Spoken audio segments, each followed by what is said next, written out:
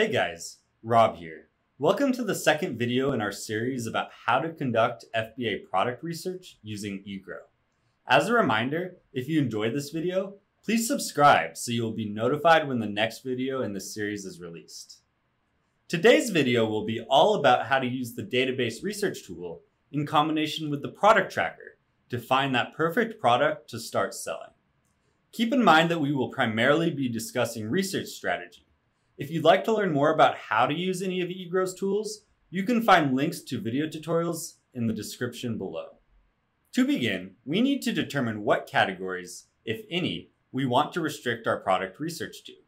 It is my belief that with the right strategy, you can be a successful Amazon seller in any category. However, there are a few tips that I can provide to make things a bit easier when you are first starting out. When researching baby products or health and household products, make sure the item that you decide to sell isn't a medication or liquid that is designed to be ingested or applied to the skin. Also, you might consider avoiding products that could cause serious injury, such as sharp knives or power tools. These are just suggestions to help you avoid accident liability. You also need to be aware of what categories are gated or restricted for new sellers. All of this information can be found within your Seller Central account. Lately, I've been finding success in the home and kitchen category, so let's make that the focus of our research today. I'd like the price of the product to be between about $20 and $60. This ensures that the product won't be too expensive to source while still providing enough profit per sale.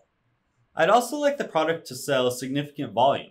So let's set the minimum estimated sales to 300 per month.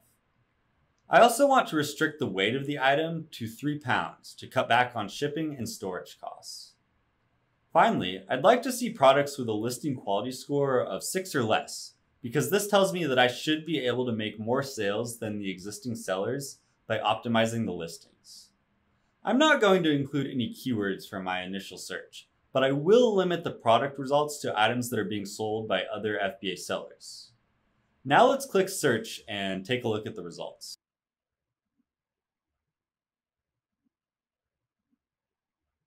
As you can see, the database research tool has returned a ton of results for us to observe.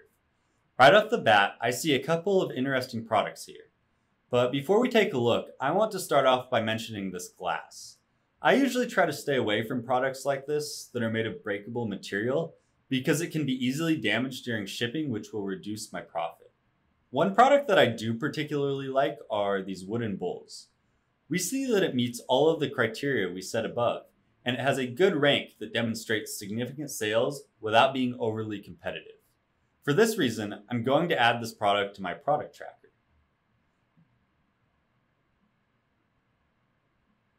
Now that we are here in the product tracker, I'm going to add a tag to this product so I can filter it based on category as I continue to research more products. Let's add a tag called household. When I first add a product to the product tracker, the first thing I like to do is take a look at the graph.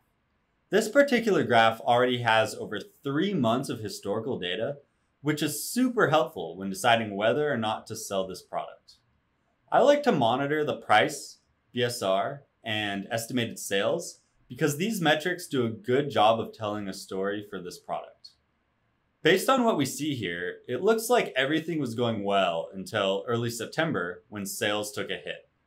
This had a very negative impact on the BSR, and while it looks like these metrics have since rebounded, they have essentially flatlined and are not as appealing as they were a couple months ago. Despite having significant historical data on this product, I'd likely wait at least a couple of weeks to see if a new trend is established before making a decision about whether or not to pursue sourcing this product. In the next video in this series, we will discuss a different research method using both the keyword and niche tool as well as the live Amazon scanner to find related products within a niche that has significant potential. If you got something out of this video, please give it a thumbs up and comment below with any additional questions that you have about product research. Thanks for watching, and I'll see you next time.